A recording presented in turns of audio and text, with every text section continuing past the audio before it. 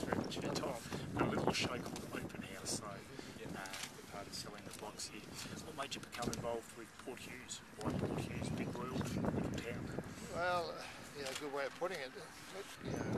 In our business, we get asked to do a lot of work all around the world. And obviously, back home here in Australia, you want to be involved in a project of some magnitude, no matter where it is. And here in Port Hughes, when we first got the job, I said to the guys in the office, "You guys know where Port Hughes is, South Australia?" And they go, "No, not really." But yeah, when you get here, you understand what kind of like a microeconomic climate exists here. It's absolutely phenomenal. So the last visit to what I was here, and the visit I'm doing now, you've seen the transformation. I've traveled the world and I've seen what the economy's like on a global basis, and there are pockets of success. Yeah. And Port Hughes is a pocket of success, and I think it's just fantastic to see that. Well, it's fantastic you put your name to it, and I think from now on the momentum that's growing is just going to really kick on. How much hands-on are you with the actual development of the golf course? Well, I'm hands-on with all my projects. Yep. I think it's important my name's on the door. Sure. You have to make sure that you're representing your name to the right level. I take a lot of pride in the work I do, because I know when I leave here and the project's finished, the project stays here. So you want to make sure that the work that you've done stays on the ground, or goes onto the ground the way you like it, is maintained on the ground the way you want it, and exists. It's going to be here a lot longer than I'm standing here, so it's important. And I make an effort to visit every virgin site of every project I do, and then we go back and see like the heavy construction work right now, and then we'll come back into the fine tuning. So there's an art to building a golf course. There's a lot of people that do it behind the scenes, but at the same time, it's a collaborative effort by everybody. And my little piece is easy. When can we actually hit a ball in anger? When's the first 9 holes ready to?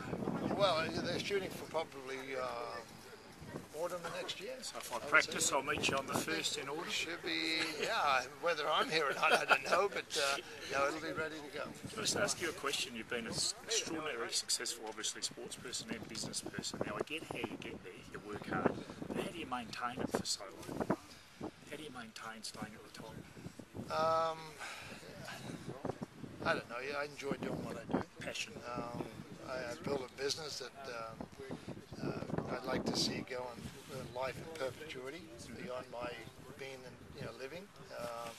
I have that ability. I've done that to a degree with a lot of things, whether it's a clothing line, whether it's a beef line. Golf course design can live on it in a lot of ways, because your name is going to be there, because you're working with a piece of canvas.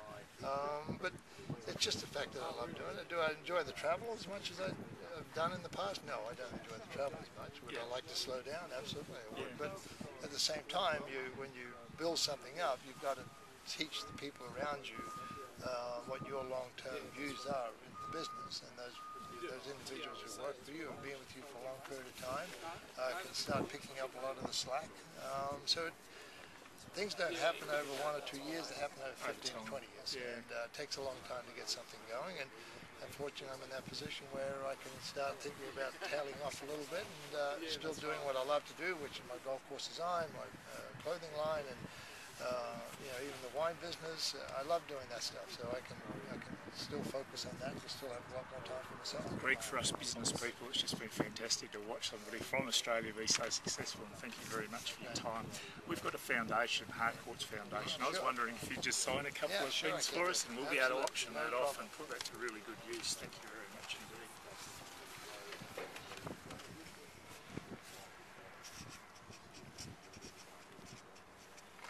Where this money will be going. Hope it goes to all the good causes.